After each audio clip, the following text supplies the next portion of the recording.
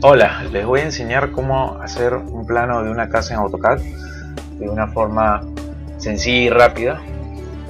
Hay miles de formas de hacer el dibujo de una casa, pero les voy a enseñar lo básico de este programa para poder hacer el plano de una casa.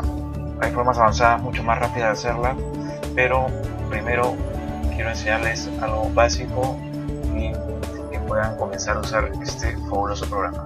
Primero entramos al AutoCAD. Bueno, me voy acá a la A, le doy grabar como,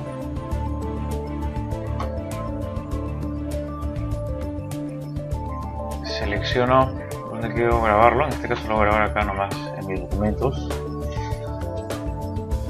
Le pongo un programa, plano, casa, save. Bueno, en este caso he escogido un plano de una casa, ¿no? Como se dan cuenta es un plano antiguo, hecho a mano. Bueno, este es el plano, tiene de frente 8 metros y de fondo 15 metros. Entonces voy a comenzar a dibujar. Para esto primero selecciono la capa que voy a usar, en este caso la capa de terreno, el comando línea, y voy a comenzar dibujando el fondo, pero se dan cuenta que no lo puedo poner verticalmente, ¿no? U ortogonal. Entonces lo que hago es apretar la tecla F8, la tecla F8 y ya se bloqueó en la distancia de 90 grados, 0 grados, 90 grados. Entonces ya puedo dibujar con más tranquilidad. Entonces simplemente lo pongo en la dirección de la distancia que quiero dibujar, a esta dirección. Entonces le pongo dígito 15 metros, 15 nada más, y presiono enter. Listo, se dibujó. Si se dan cuenta, se ha dibujado abajo, parece una distancia pequeña, ¿no? Entonces tengo que acercarlo. ¿Cómo lo acerco? Con la rueda del mouse voy hacia arriba y se va agrandando, ¿no? Y para mover, con la tecla o con el botón del centro del mouse, y voy paneando, voy moviendo. Listo, lo tengo por acá. Entonces voy con la siguiente distancia, ¿no? Simplemente lo pongo más o menos hacia la derecha y digito la otra distancia, en este caso 8 metros. Después pongo el mouse más o menos abajo, pues 15, después izquierda 8, enter, y ya se dibujó todo el perímetro. Otra vez presiono enter para salir del comando y listo, ya está el perímetro del terreno. Ahora voy a dibujar muros, entonces me voy a muros altos. Voy a dibujar esta parte de la casa. Entonces me voy acá a línea, voy a acercar con la rueda del mouse, empiezo acá. Si se dan cuenta, esto me jala, ¿no? Me jala hacia este punto. ¿Pero por qué me jala? Porque acá, si se dan cuenta, en este punto hay un Object Snap, ¿no? Que te jala a los puntos más cercanos, en este caso al final de la línea. Le voy a hacer clic derecho para que vean cuáles son las opciones. Settings, y acá, si se dan cuenta, hay Endpoint, intersección. Hay un montón de posibilidades de poder captar, ¿no? Mientras uno está dibujando. En este caso voy a utilizar nomás el endpoint de intersección, o sea, está bien ahí. Ok, hago clic en el punto inicial y en este caso me voy a ir hasta el fondo, una vez, una sola línea, hasta acá. Listo, se dibujó. Presiono una vez más enter y se termina de aplicar este comando. Y ahora quiero dibujar la línea o el que está al otro lado del muro. En En este caso me voy al comando offset. Le pongo el grosor de la línea punto 15. Como veo acá, punto 15. Pongo enter. Selecciono la línea, hago clic sobre la línea y me dice hacia dónde quiero correr 15 centímetros esta línea. Entonces yo le hago clic en cualquier parte hacia la derecha. Listo, está. Luego tengo 25 centímetros, ¿no? De este lado. Entonces primero voy a hacer la línea abajo, hago clic acá, hacia el otro lado de frente nada más, enter, listo, ya se dibujó. Ahora le hago el grosor 25, entonces me voy offset punto 25, enter, clic sobre la línea y me voy hacia ese lado, listo, se dibujó. Ahora voy a ver más, ¿no?, sobre este ambiente.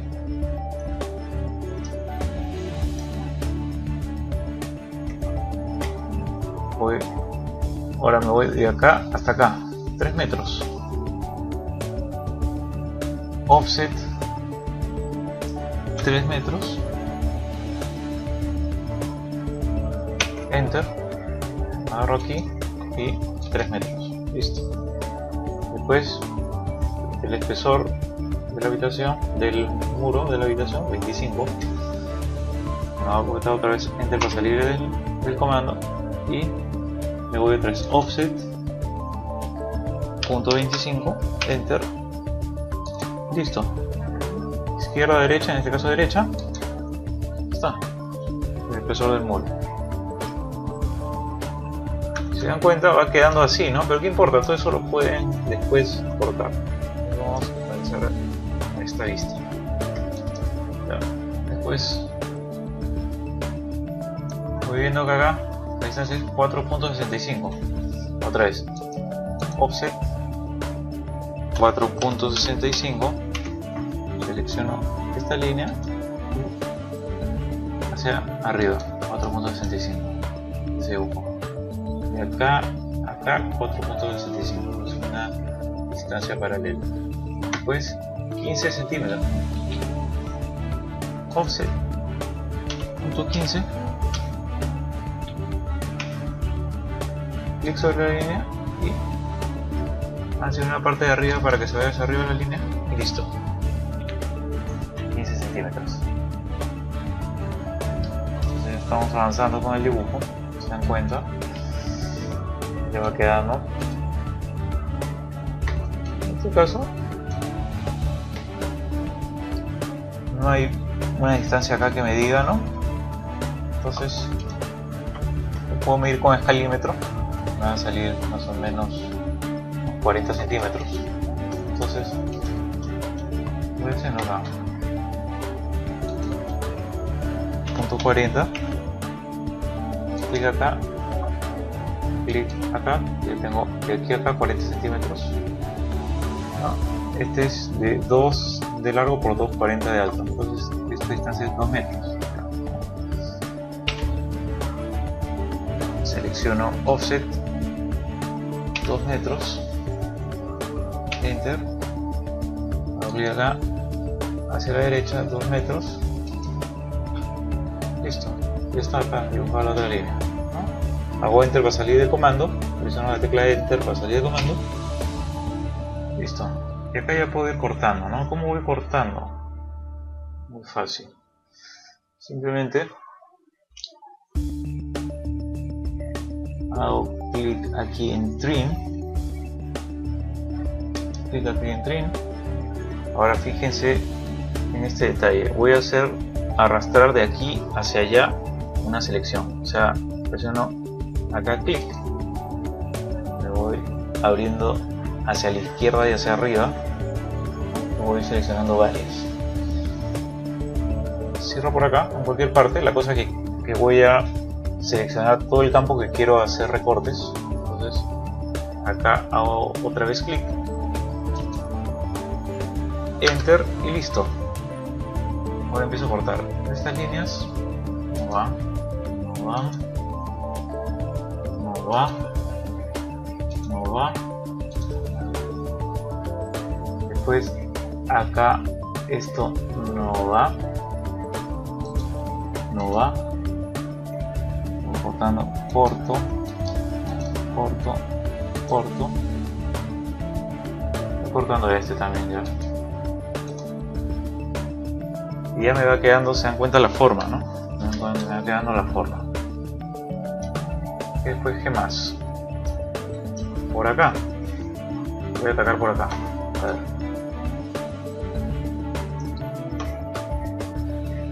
Acá me dice 1 metro. 1 metro. Entonces, acá, este muro, 1 metro. Offset 1, enter. Selecciono hacia la izquierda, así. Clic, izquierda. Otra vez doy enter para salir del comando. Después sobre el muro 15, offset, punto 15, enter, selecciono, hacia la izquierda, así. Está, listo. Ahora, esta distancia, de aquí para acá, no la sé. Vamos a suponer que es pidiendo con el escalímetro, que es 40. Entonces, acá, offset, punto 40. Listo, ya tengo acá ya la distancia marcada. Entonces hago otra vez enter para salir del comando y ahora me voy a trim. Voy a seleccionar todo lo que quiero cortar. Sí, siempre selecciono desde la parte inferior derecha hacia arriba a la izquierda, así, de esta forma. Enter o clic. Ahora presiono enter y comienzo a cortar. A ver, acá, acá, acá, acá, acá, acá, acá, acá, acá.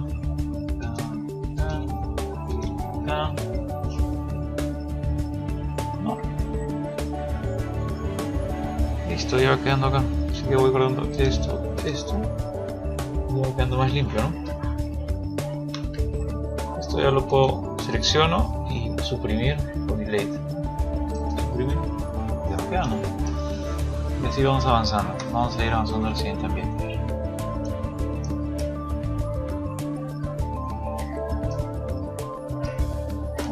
Dibujando el dormitorio de servicio. Sí, 240. Es igual, offset 2.40, enter, selecciono hacia arriba, así, offset .15 sobre el muro, enter, hago clic sobre lo que quiero copiar, 15 centímetros, que es el del muro, y hago clic en cualquier parte de arriba, ¿no? Para que sea hacia la parte superior. Después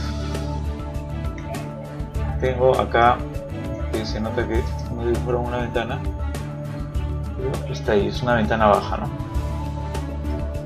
Ahora voy a dibujar la puerta, ¿no? En este caso es de 1 metro, ¿no? Acá dice 1 metro muro. Voy a salir del comando, voy a presionar enter, offset 1 metro, hago clic sobre lo que quiero copiar hacia el otro lado y ahí está, un metro. Enter. Hago trim y selecciono así, como les he dicho. Enter. Después empiezo a cortar.